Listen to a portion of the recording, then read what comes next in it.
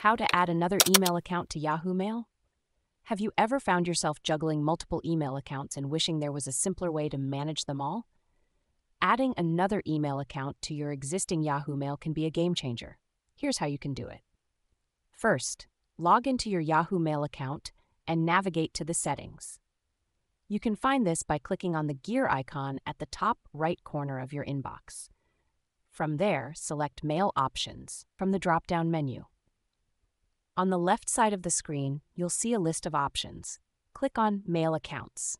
Here you'll see your existing email accounts listed. To add a new account, click on the Add button above this list. You'll be prompted to enter a username for the new account.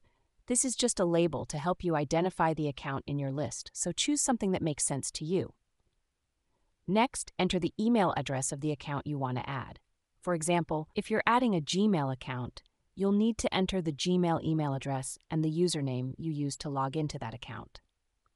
Then, enter the password for the new email account. If you're adding an account like Gmail or AOL, you'll need to enter the POP server information. You can usually find this by searching for the specific email provider's POP server details. For instance, if you're adding a Gmail account, you can search for Gmail POP server to find the necessary information. Under Advanced Settings, you can choose to retrieve new email only, which means it will only pull emails that arrive from the point you set this up. You can also choose to leave the mail on the POP server, which is a good idea if you're forwarding emails to multiple accounts. Once you've set everything up, click Save. You'll receive a confirmation email to verify that the email address is yours. Follow the link in this email to complete the verification process.